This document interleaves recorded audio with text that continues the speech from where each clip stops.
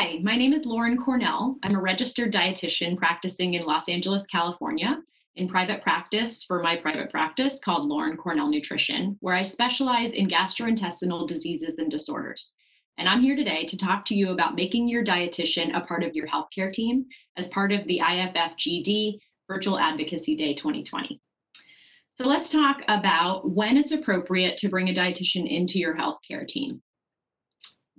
In short, if you have symptoms or a diagnosis related to the gastrointestinal system, which is otherwise known as the digestive system, which that system's main function is to digest and absorb and excrete food and nutrients, that would be the appropriate time to then recruit a specialist as part of your healthcare team that is specializing in nutrition and food, right? So simply put, if you have gastrointestinal concerns as part of your healthcare concerns, you should have a registered dietitian on your healthcare team.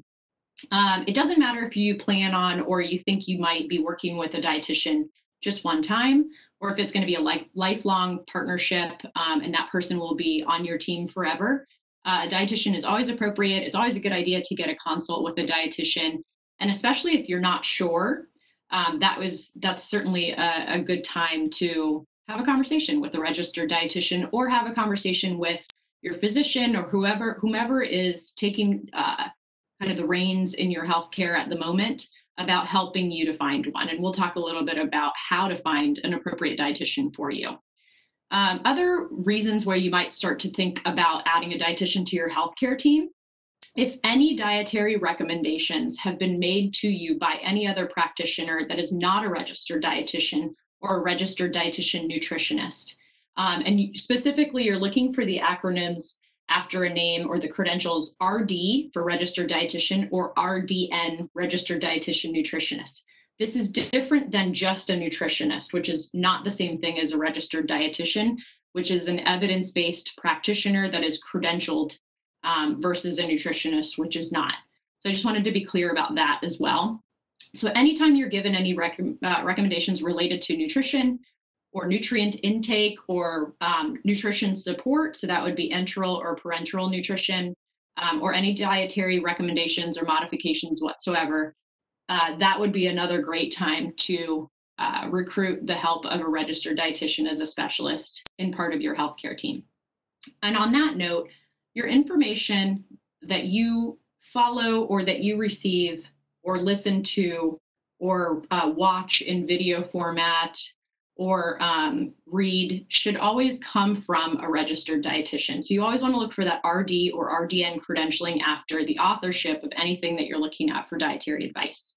And I say this because there's a lot of information out there that's conflicting and controversial, and sometimes just flat out incorrect, and it might send you on a wild goose chase in terms of nutritional advice, which is so important, especially to gastrointestinal care.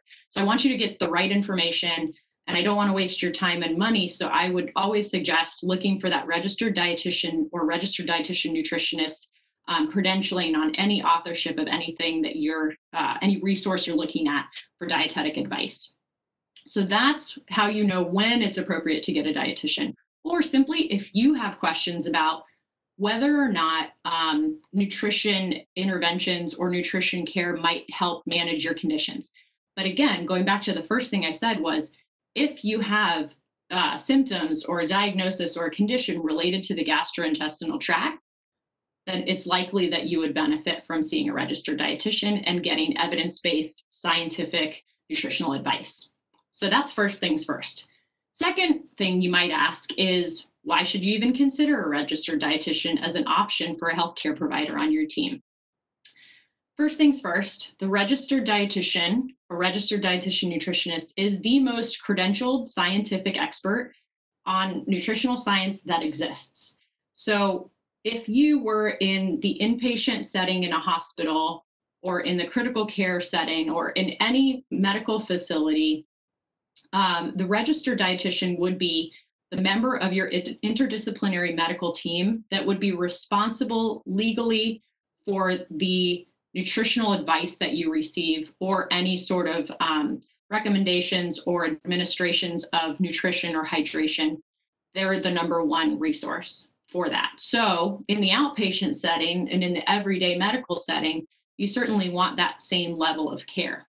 So there is literally no one else higher credentialed that exists better fit to give you nutritional advice than a registered dietitian. So first and foremost, you want the best on your team. Secondly, like I mentioned before, there's a lot of conflicting information out there regarding dietary practices and GI conditions specifically. So I want you to make sure that you obtain your information from vetted resources that are based in research, clinical practice, and science. So a registered dietitian is obligated to provide you recommendations that are evidence-based. Another thing to think about in terms of why a registered dietitian would be a good idea to recruit to your medical team would be just the simple fact that we make on average 200 decisions about food every day. That's overwhelming. And there's a lot of conflicting advice out there about food that can sort of muddle that, and it can feel complicated. And so rather than sort of try to sift through this advice yourself and make an informed decision based on, different information out there, let the dietitian do it for you. The dietitian has the responsibility to make this information simple, practical, correct, and tailored to your individual needs. So by hiring a dietitian, the specialist takes over, and all you should receive is information that's really easy to follow and fits what your needs are in a way that provides you with the least restrictive diet while best managing your symptoms. The other factor that we constantly have to think about with gastrointestinal care and nutrition is avoiding malnourishment, and that usually comes with unnecessary dietary restrictions. So a great way to avoid that is to just hand it over to a registered dietitian to help you with that portion of your care. Dietitians, in short, work with nutrition and diets and diet therapy all day, every day. This is what we do. So what's great about that is that we understand the intricacies of all aspects of nutrition and nutrition care. And we also have the best resources at our disposal. So we have things and know of things that will make your life so much easier and will make the decisions about food a lot more simple. So I think it's just a good idea to just make sure that the dietitian is helping you, because it'll just save you a lot of frustration and time. All right, so how do you find a dietitian when you come to this decision that you'd like to add a dietitian to your team? Well, first things first, the IFFGD has a dietitian listing on their website. So you can go there and look through the directory to find dietitians who specialize in functional GI disorders or in GI in general. The other thing I would suggest is to look to reputable organizations that are in the space of whatever condition you've been diagnosed with. For example, if you have been diagnosed with inflammatory bowel disease, so you have Crohn's disease or colitis, you might want to go to Crohn's and Colitis Foundation's website and look at their directory of practitioners, and you'll find dietitians in that space. The way that a dietitian gets on that directory is because they've elected to become a professional member of that organization. And so they're involved with that organization, which speaks to their level of expertise, knowledge of just that organization exists, and then the information that organization has put forth. Another example would be if you have irritable bowel syndrome or IBS, which is a really popular, if not the most popular of the functional GI disorders, you may look to monashfodmap.com, which is Monash University's low FODMAP diet website, and they have a directory of practitioners. Now, the way that dietitians get on that directory is that they've completed the Monash University's low FODMAP diet certification. So to even go further, some of these organizations and their websites have sort of a vetting process to get on their directories. So that's a great way to find a dietitian. And then finally, if you find just a directory of dietitians, say on your insurance network or Yelp or Google Business, or just by simply searching in your area or from a friend or referral from your physician, and that's certainly a great place to ask your physician or other healthcare providers that are evidence-based should also be able to help you find a dietitian. Once you find a few dietitians, interview them, ask them questions. vet them yourself just to see if you guys gel, right? So simply put, you're going to have probably a long-term relationship with this person or anybody on your healthcare team. So ask them about their experience. Ask them about which professional organizations they may be a member of, or might be affiliated with or aware of. Ask specifics about your condition and your symptoms, and also about your lifestyle, your preferences, and any experience that that dietitian might have in working with somebody who has similar preferences and needs as you do. And just get a feel for how your personalities and your approaches to healthcare align.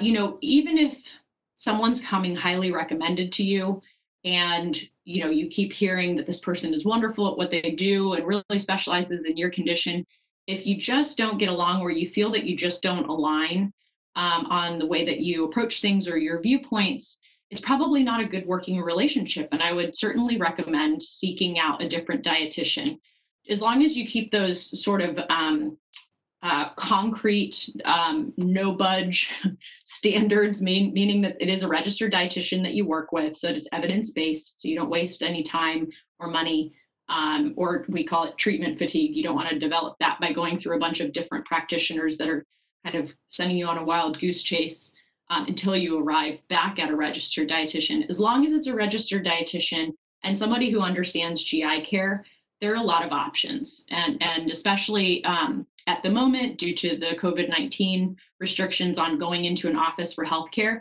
you have a little bit more flexibility because you can seek virtual care, and that may extend past the pandemic. So the next thing that you may ask yourself or question about a dietitian is, once you decide that you want to work with a registered dietitian, what information is important to share with your dietitian from your doctor's visits and vice versa? So I'm just going to go down the list. First things first, contact information. Share the contact information of your doctor with your dietitian and vice versa. So make sure your doctor has your dietitian's information. And if there's any other member of your healthcare team that is someone who is simply there, but maybe you don't see a lot, or somebody that's very involved with your healthcare. So if you have a psychotherapist that you see regularly, maybe you see a pelvic floor specialist or a physical therapist of some sort, for other areas that help you manage your care through other modalities, I would share that contact information with your team. And I always recommend, for a few of the things that I'll talk about in this area about sharing information across healthcare practitioners, that you type this information out and maybe even have like a little booklet that's electronic where you can print it or share it very easily, just so you don't have to repeat yourself a lot and feel like it's difficult or taxing on you to share this information. So just keeping a running list of healthcare practitioners that you work with and their information is a good idea. Next thing you want to share with your dietitians from your doctor's visit and vice versa is your healthcare history. Just flat out a chronological story from the time your symptoms started to present day that just kind of outlines what your journey's been like. Who have you worked with? What do you suspect started symptoms? Maybe you have no idea whatsoever. Maybe some travels were in there. Maybe you had some food poisoning or something at some sort. Just any events or incidents that may point to giving some direction to the healthcare practitioner that's going to look at your document. Include any tests that you've had done, any findings that were found by any of the testing or suspected by any practitioner that they've mentioned to you, and of course, any treatments that you've gone through. And in the case of a dietitian, I would absolutely recommend, letting the dietitian know a little bit about your diet history. Do you have a history of nutritional recommendations that you've received from different sources throughout your journey of healthcare, or that you've tried or found on your own? And just kind of, what that look like. And don't assume that, like, if you say, I tried the ketogenic diet, that we might know what that looks like, right? So I would explain, like, for me, that meant I removed these foods, but I added more of these foods, and I felt this way, or this did or did not work for me, and here's why. That's helpful information, I think, for anybody in your healthcare team to understand, but definitely for your dietitian. Biggest thing that you can share across the board is goals of care. What I mean by that is if your doctor and you have discussed, this is what we're going to do. We're going to trial this medication for X amount of time. And then if that doesn't work, we're going to discontinue that medication. And then we're going to do some testing and it's going to look like this and it will take this amount of time. And then depending on the results of those tests, we're going to go this way or we're going to go this way. That's helpful for your dietitian to understand because then they can tailor your goals of care, of nutrition care, with your goals of medical care based on what your doctor plans to do. A great story that I can share that will perhaps be helpful in understanding what I mean by this is yesterday, actually, I had a patient who has a condition called eosinophilic esophagitis. Some of you may or may not know what this means, but I'll explain a little bit in terms of how this might fit into something that might happen to you. So in the case of this patient's condition, typically what happens is the patient trials a medication called a proton pump inhibitor. And that helps first to understand, to confirm the diagnosis, but to also help to understand what may help to best manage the patient's symptoms. So this patient had had this condition for a long time, was very versed in the different treatment modalities, and had already tested the proton pump inhibitors or PPI medications. His primary concern at this point, when we were well into his dietary care, was one, he had a symptom that was a little bit uncharacteristic of his condition, and it was a lower GI pain, where this is an upper GI condition traditionally. But also, we were in the middle of dietary trials to find out if he had a food allergy or a food trigger for symptoms of acid reflux, or sort of a feeling that his throat was closing up when he ate food, which are very traditional symptoms of his condition. And because of a lack of communication between his new gastroenterologist, his primary care physician, and then myself, his current and long-term dietitian, the patient arrived at his appointment yesterday very frustrated.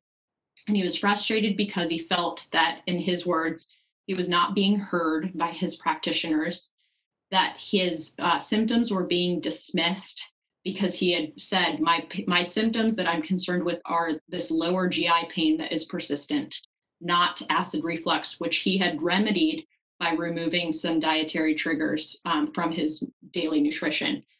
And he was confused because he didn't understand why he had just recently been prescribed a proton pump inhibitor again by his primary care physician. So in this case, I stepped in, and my main concern and my job at that point was to make sure to facilitate communication between the medical team. So one more reason to add a dietitian to your team is that it's one more person advocating for your care. And that's the hope, right? So in this case, I was able to have a conversation with the patient's entire team, which wasn't aware that we were doing dietary care in an attempt to figure out what the patient's dietary triggers were, food triggers were for his symptoms. So if we were going to mask his symptoms by using a PPI, which weren't even symptoms he was actually experiencing, he wasn't going to be able to determine whether or not new foods that we were introducing were going to cause those symptoms of his condition. And he was dealing with something else. And that's kind of the situation that happens sometimes with gastrointestinal care, right? Like sometimes it travels, and maybe we have upper GI concerns, and then sometimes we have lower GI concerns because we're digestively compromised if you're in the GI world, right? So that's just an example of why you would want to share your goals of care with each individual practitioner with your team. Another thing that you want to definitely share with your doctors and your dietitians would be any history of disordered eating diagnoses. So these would be things like anorexia nervosa, bulimia nervosa, binge eating disorder, orthorexia, or an eating disorder not otherwise specified, or any eating disorder behaviors. Things that go under this umbrella are food fears, and those can be developed just simply by fearing eating because you're worried that food is going to cause your GI symptoms. So that would be something you want to make sure that your team knows about. Just, hey, I just want to be honest, I'm a little concerned about adding more vegetables to my diet because these have caused me symptoms in the past. Help me work through this or understand why we need to do this or why I should or shouldn't have this fear. And then also any sort of body dysmorphia or body image issues that you have that may be impacting your decisions to eat or not eat, right? These are big, big, big in the GI world, so I can't emphasize this enough. that you want to be transparent about any history of eating disorder behaviors, or just any even thoughts about food or body image fears or dysmorphia. Another thing you want to make sure that you share between your doctor and your dietitian are any aspects of life happenings or events or things that you're going through that may affect your access to nutrition or in general, right? So what I mean by that is if you just lost your job, that may affect your income, right? And then your ability to purchase foods over others that your dietitian might be recommending. And dietitians, like I said, have incredible resources, and so do doctors. So you always want to make sure that your healthcare team is very aware of what your capabilities and your resources are and what's going on in your life, because we care, and your healthcare team should really care about what's going on. So we also want to know, do you have any stressors going on in your life that might affect things? Are you having anxiety about tests coming up in school if you're a student, or something going on with your family if there's any family issues? Not that you need to feel compelled to share everything, especially if you're a private person, but it is helpful information if you simply state to your healthcare practitioner of any type, your dietitian or your doctor, I'm just going through a really stressful time right now, and I just want to let you know that, because that helps us to understand what your needs are and how we can help meet those needs. Other things to share: any pertinent medical records. So recent test results, blood work or urinalyses, urine tests is what I mean. Recent histology, so any sort of scopes that you've had done, biopsies, etc., related to your GI tract or otherwise.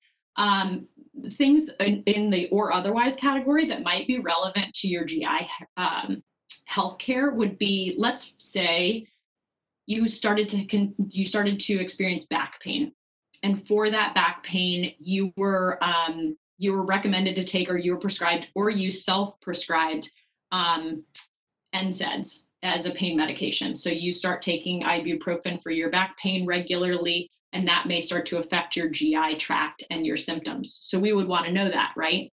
If there's been any changes to any outside medication, supplements, new or existing, that you're taking, anything like that, you absolutely want to share with your dietitian or your doctor.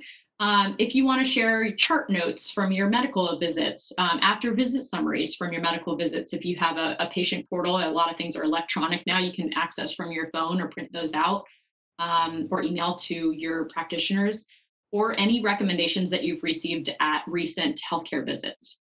And then finally, for your dietitian, it's a really good idea if you can keep like even a day or 3 days worth of your food and beverage and water intake. So anything going in the chute, I like to say, and then anything coming out. So telling us about your bowel movements. When do you have them? What time of day? What do they look like? What's the consistency like? Are they formed and complete? Are they pellets? Are they loose stool?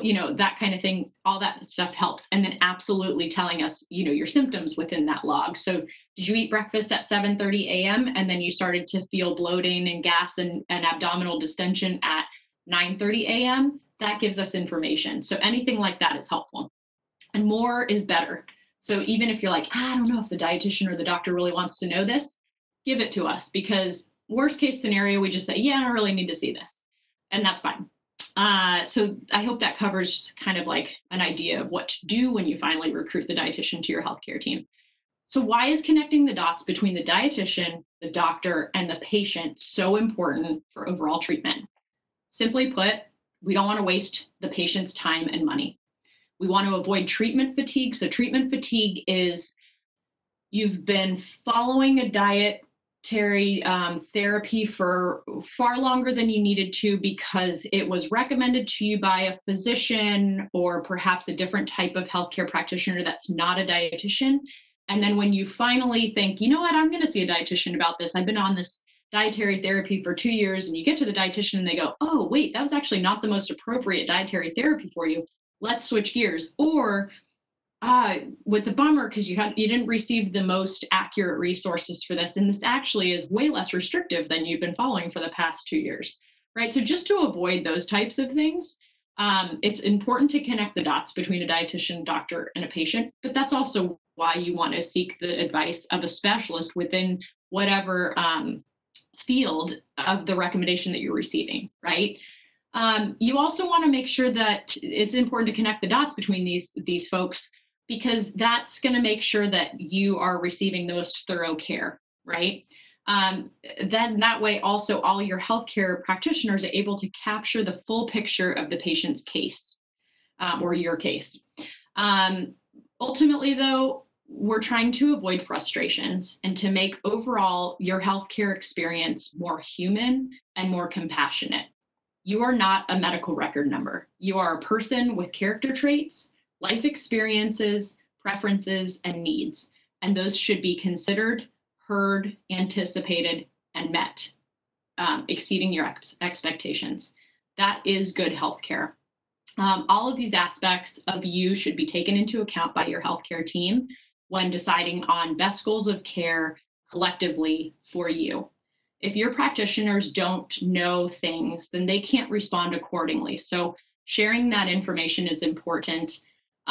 You want to do so while respecting the capacity of your healthcare practitioner. You know, we're all human, so it might not be that we can answer really long emails in between appointments, and just, you know, have that conversation with your healthcare practitioner too. Like, how would you prefer that I contact you? You know, if the email is going to be a long one, should I just schedule an appointment? That kind of thing, right? um, Remembering that you are your own advocate. I mean, that's essentially why you're here today and listening to these talks, right? Because you're your own advocate. You are your own CEO of your company, so to speak. You call the shots. You are in charge. So do the appropriate vetting that you need, and feeling comfortable with the practitioners that you're choosing, not just based on someone else's recommendation, and feel kind of embodied and empowered to make those decisions yourself. And hopefully these talks are helpful in that regard. And ultimately collect the care and the care team that you deserve, and you deserve the best, right? So this week, I just want to tell this little story. I had a patient who was telling me about, he had lost his job about a month ago. We've been working together for about 3 months, which is obviously very stressful and sad. And it was a job he really loved. Well, he told me this week, hey, I got this new job, wanted to tell you about it. I'm really excited about it. And he stopped himself in the middle of the story. And he's like, I wanted to tell you about it because, well, and he said, well, because you care, but also because blah, blah, blah, blah, blah. And there were reasons that were going to affect his nutrition care going forward. And he wanted to tell me about that. But I stopped him and I said, I just wanted to say that you just said without hesitation that you wanted to tell me because you know that I care. And this patient had, in particular, had received suboptimal health care, that he just felt like he wasn't heard and didn't receive the best treatments that were really tackling his symptoms prior to starting to work with myself and a team that we put together. And I said, you're absolutely right. We do care. And the fact that you feel that and you know that is exactly the caliber of healthcare that you now should seek going forward. And so that is really the level of healthcare and the level of rapport that you should look for in finding a healthcare practitioner, but absolutely a dietitian. You know, diet is intimate, it's personal, it ropes in traditional foods and nostalgic foods that you've probably eaten for a long time. And, you know, we have an emotional relationship with food. So your relationship with your dietitian should be a strong one. So I hope that helps in helping you make a dietitian part of your healthcare team and understanding why it's so important. And yeah, good luck to you and your journey with your registered dietitian. Thanks.